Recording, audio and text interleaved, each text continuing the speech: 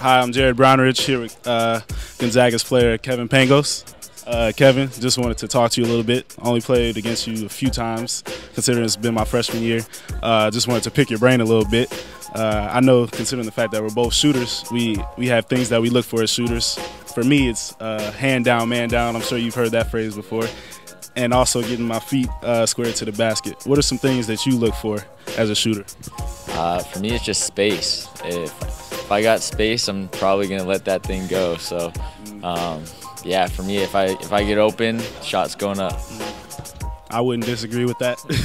I go to Santa Clara, where Steve Nash is from, Santa Clara alum.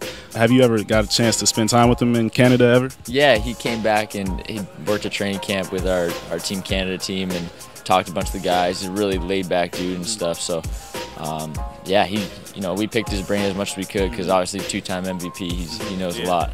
Really cool, really cool. What are some things that you can give me advice on for like a winning culture? Something that I could take back to my team in the locker room that I can say to my guys. Because considering that Gonzaga, is a winning culture, you guys win a lot every year.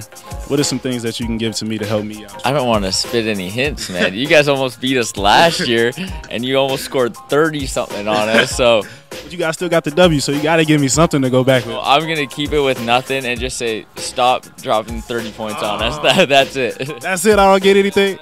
Well, there you have it. I guess I don't get any inside information. I'm going to have to figure it out. Kevin Pangos.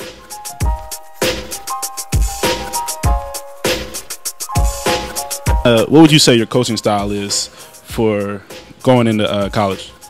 Oh, I would just say a teacher first and just kind of taking young guys through the process, not only of how to play the game, but being more professional in the way that they treat their bodies or what's coming next. And then also the development of character, and that usually comes with the other players on your team. Making selection where peer pressure is in a good way helps that young guy become a young man. Since I'm a big fan of Michael Jordan, what is it like just being around him, just when he's not being competitive?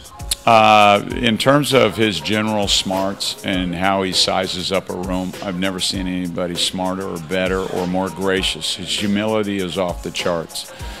In terms of his competitiveness and the way he is, same thing. There's no doubt in my mind that as the Hornets go on here, they'll win a championship because of his personality and his persistence.